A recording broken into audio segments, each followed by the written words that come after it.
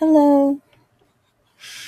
Um, we're continuing with studying my notes for life science in a nutshell.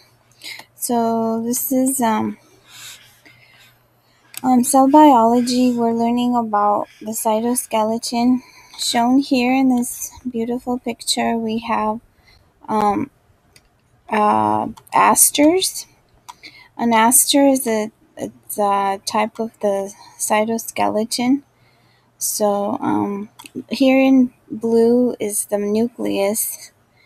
So it's the most prominent part of the cell in the center, and in then the rest of the cytoskeleton is shown.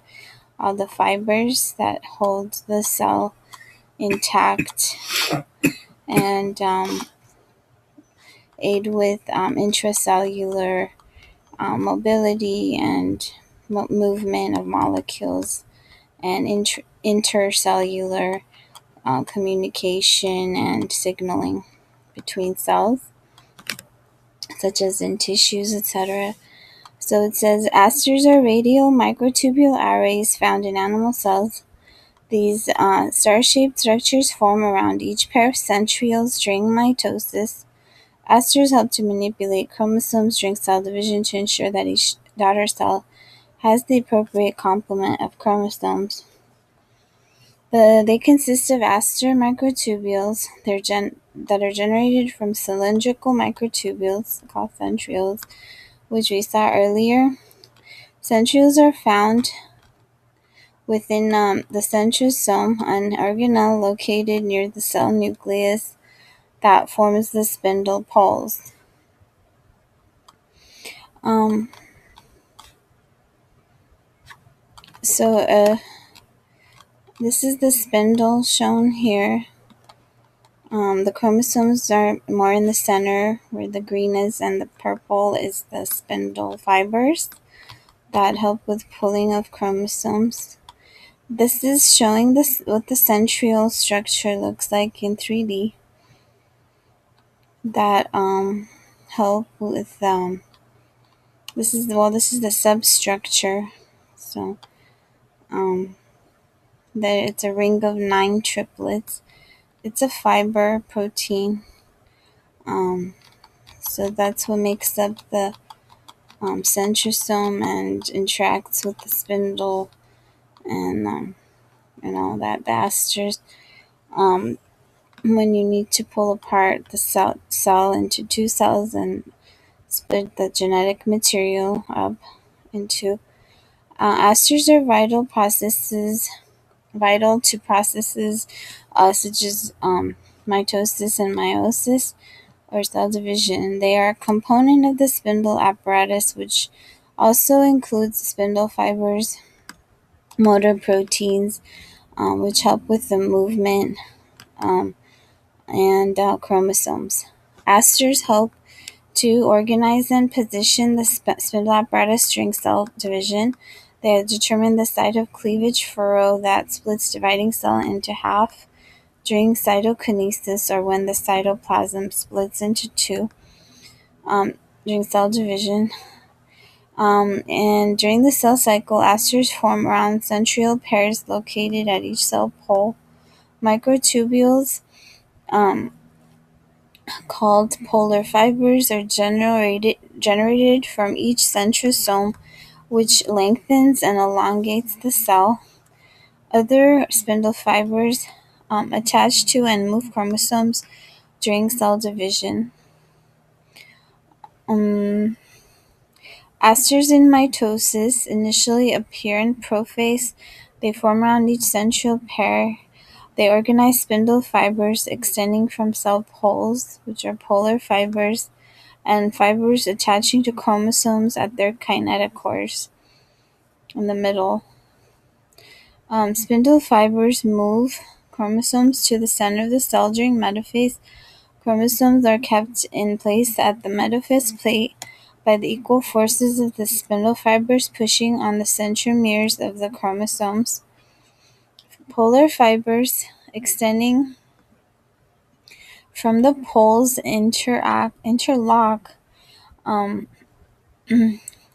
like fingers of folded hands. So duplicated chromosomes or sister chromatids are separated and are pulled toward opposite ends of the cell during anaphase. The separation is accomplished as spindle fibers shorten, pulling attached chromatids along with them.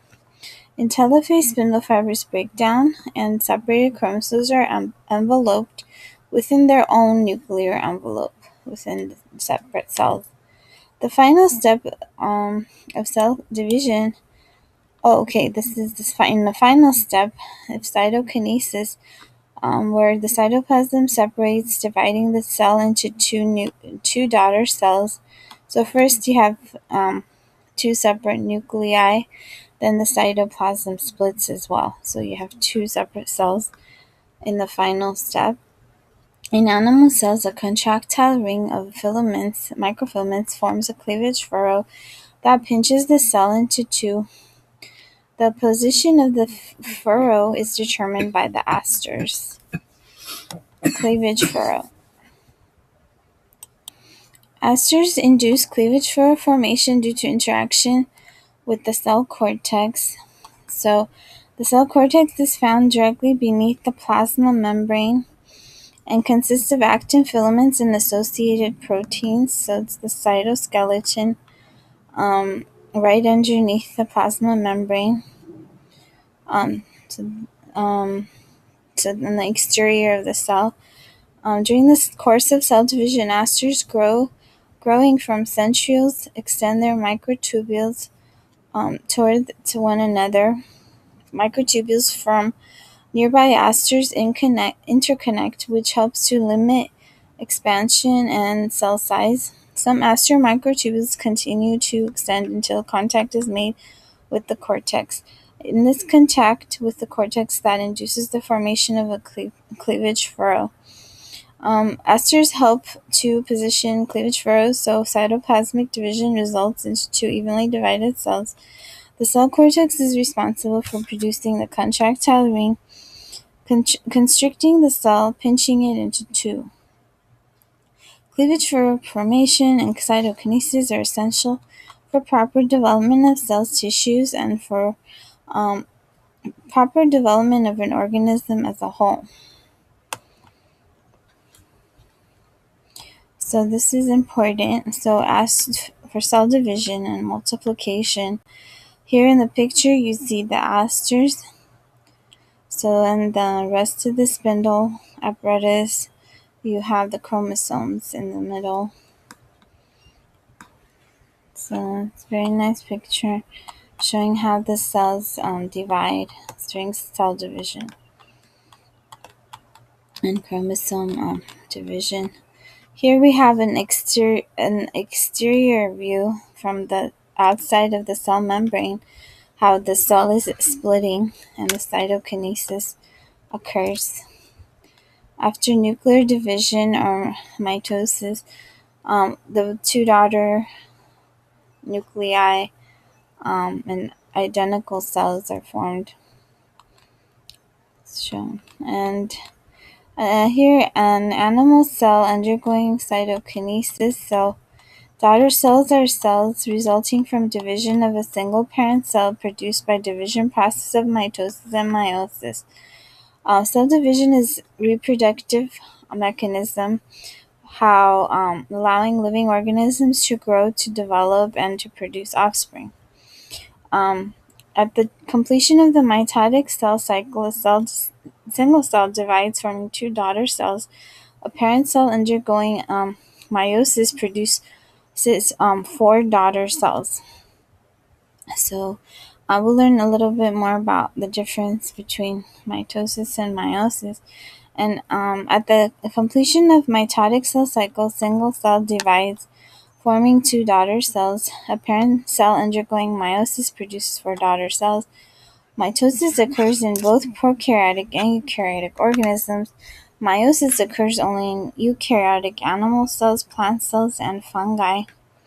In this picture, you see where the division of the one cell into two We'll continue in the next.